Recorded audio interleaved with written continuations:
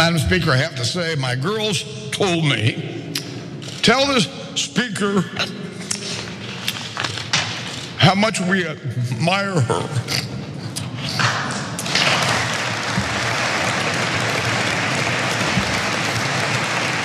So if you couldn't tell, my girls are Democrats. You just heard from John Boehner, who used to be a Republican House Speaker, and he's celebrating Nancy Pelosi, yes, a Democrat, also House Speaker, who will no longer be House Speaker because Republicans are now in charge in the House. But he was known for being a crybaby, and he's really living up to his expectations here. Now, we've got more from his speech, which we'll get to in just a moment. But before we do, it's important for you guys to understand why he's known as the biggest crybaby. Let's watch. I spent my whole life chasing the American dream, providing for the safety and security of the American people, like I did. It's important. Buenos días a todos. You see, Madam Speaker took care of me. She put a box of tissues down here just in case, which is, I don't know, we'll see how I do. You know, I've had a few years now to reflect on my time and what it meant to me to work under this dome. It was the chance to learn from people that I admired. So look, I have no problem with men who cry at all, right? It's just when, it's not even about men, it's about anyone who cries in like, for nothing. Like I don't, I know why. Why was he crying so much? First, let's note for the record that he is the original Jordan Peterson.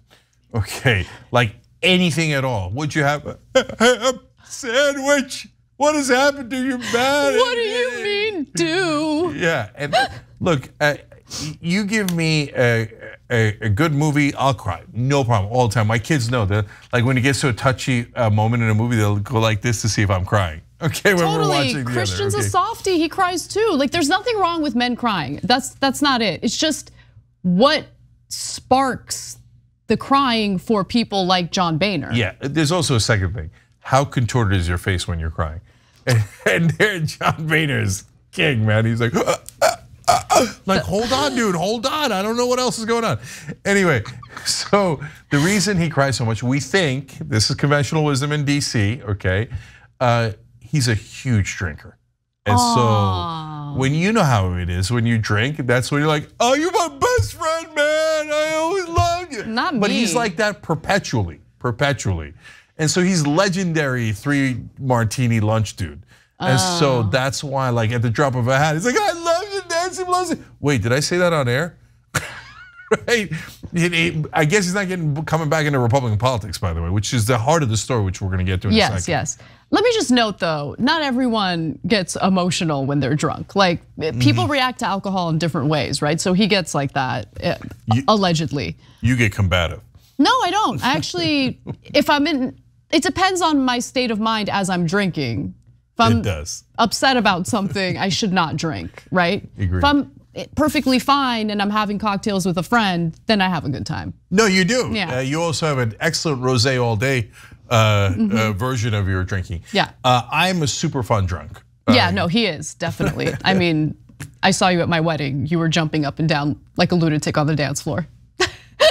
All right, so let's get to the meat of the matter, okay? So what did he have to say about Nancy Pelosi? First of all, what is this event about? They were unveiling Nancy Pelosi's portrait, okay? This is so important to the elites. So nothing important really. It's like the least relevant thing to the American people. But in Washington, since they're obsessed with status and elites, they're like, oh, this is such a big moment. Madam Speaker is having her painting unveiled. I do declare. But why? So what do they do with the painting?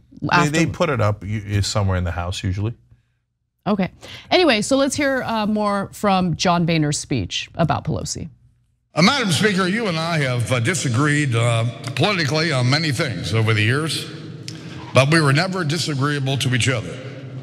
As you might have heard me say before, you can disagree without being disagreeable.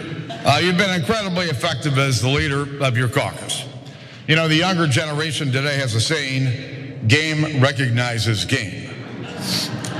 And the fact of the matter is, no other Speaker of the House in the modern era, Republican or Democrat, has wielded the gavel with such authority or with such consistent results. Let's just say you're one tough cookie. And when the moment called for us to rise above politics and stand together as colleagues, I was witness to this on multiple occasions, from war funding to the economy and certainly to the financial crisis of 2008.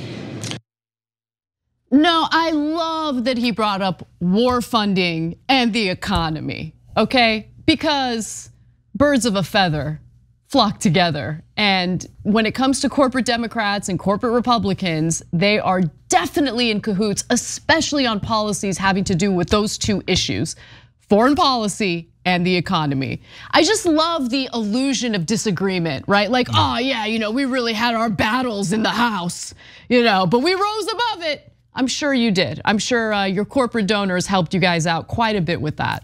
Yeah, so when he says she's been incredibly effective, that's true. But is it on behalf of you guys? No, of course not. She's been incredibly effective at serving her donors, just like John Boehner has been incredibly effective at serving his donors. Oh, coincidentally, they're the same donors. And that's why game recognizes game. When John Boehner was the Speaker of the House, he took tons of bribes. The press calls it campaign contributions. Do you know that John Boehner once, he got in a tiny bit of trouble, which was nothing, right? Because right before they were voting on a tobacco bill, he started giving tobacco checks from lobbyists, tobacco lobbyists, handing them out on the floor of the House right before the vote. He's like, here's $10,000, here's $1,000, here's $2,000. Now everybody vote the right way because I just bribed you, literally in front of everyone, okay? That's who John Boehner is, that's his game.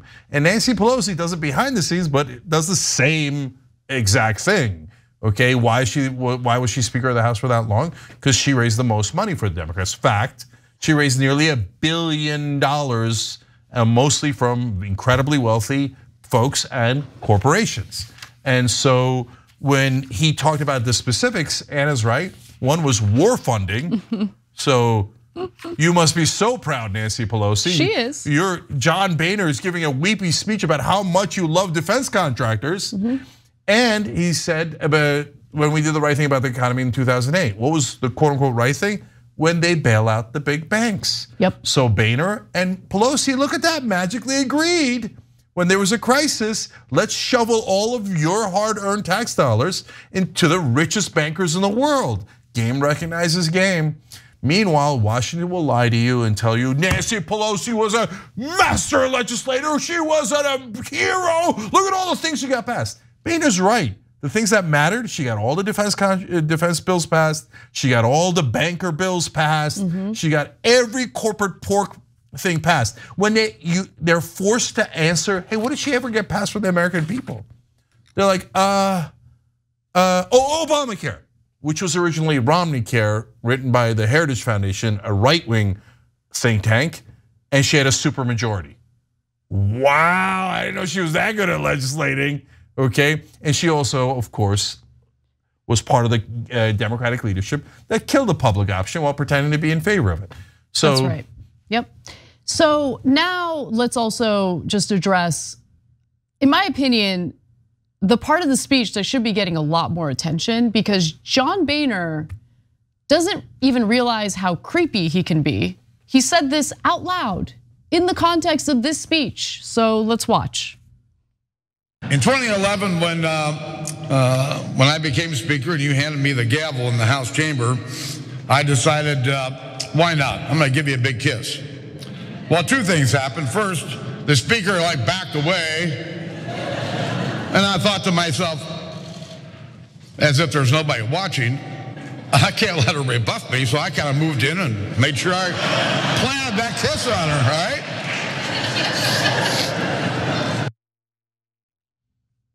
That's not good.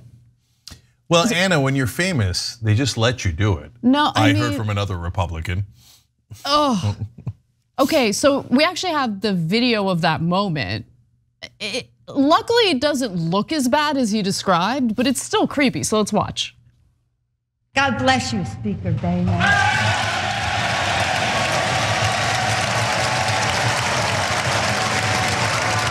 bless this Congress, and God bless America.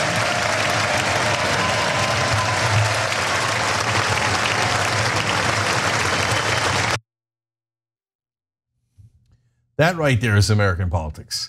But New York Times, NPR, and CNN will tell you they have huge differences, big differences. And Boehner bad, but Pelosi a god, a saint, and a portrait of a saint was unveiled today. Like it's a big effing deal.